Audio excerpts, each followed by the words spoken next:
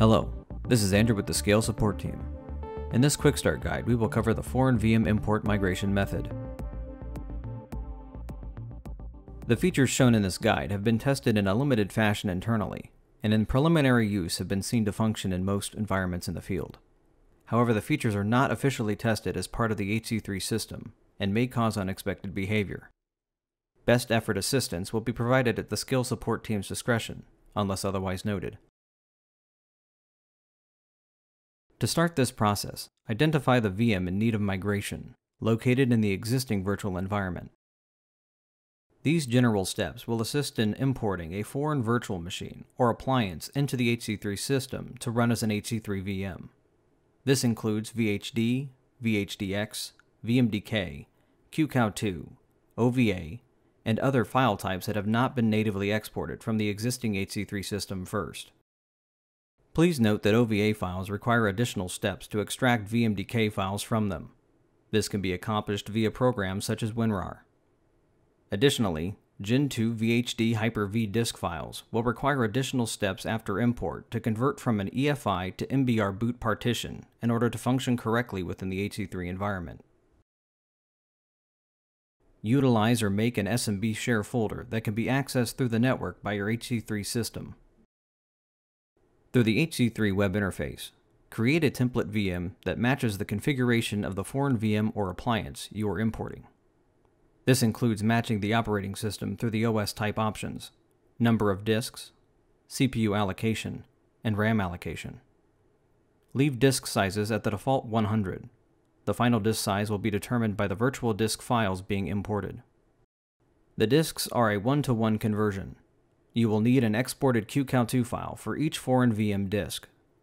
Initial HC3 VM creation only allows for 3 disks. If needed, add more through the template VM's card once it has been created. When the template has been finalized, proceed by exporting it to your SMB share. Select the replication and snapshots icon on the template VM card. Then click the Export VM icon. In the SMB share information, use the server or computer's IP address it resides on. Enter user information that has access to the specific share. Add a domain if required. Leave blank for workgroup. The path only applies to the file path within the server. Do not include the server name, as it has already been accounted for with the prior IP address. When finished, hit Export. A progress notification should appear on the HC3 user interface. If an error is encountered, double-check the IP, user information, and path, then attempt again. Contact support for assistance if these checks or re-entering information does not correct this issue. Once complete, a folder with the VM's name will be exported to the specified path. Inside this VM folder will be a single XML file and QCOW2 files for each HC3 VM disk that was exported as part of the template. Ensure that the foreign VM or appliance virtual drive files are also in the same SMB share. Utilizing the template's QCOW2 file names, rename the foreign disk files to match.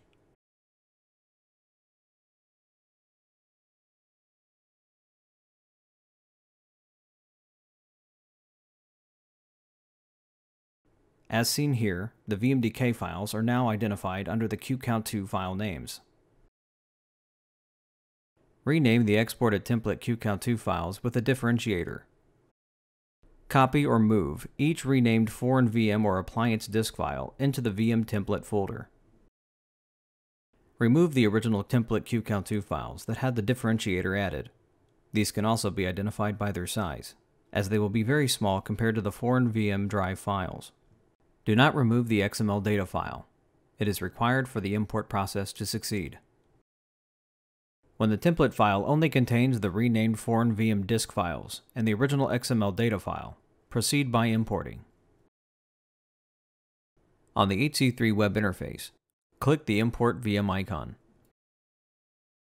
Enter the SMB share information for the import. Ensure the exported HC3 VM folder is included in the path. A new VM will be created in the HC3 web interface. The HC3 system will detect the foreign disk format during the import process and automatically convert the disks to the required QCount2 file type during the import. The end result will be an HC3 VM with QCount2 formatted disks, utilizing the original foreign VM or appliance data.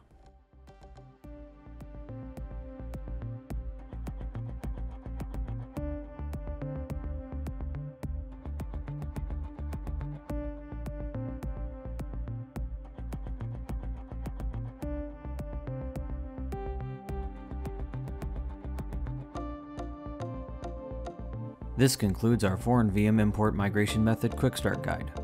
If you have any issues or questions regarding this process, please reach out to the Scale support team.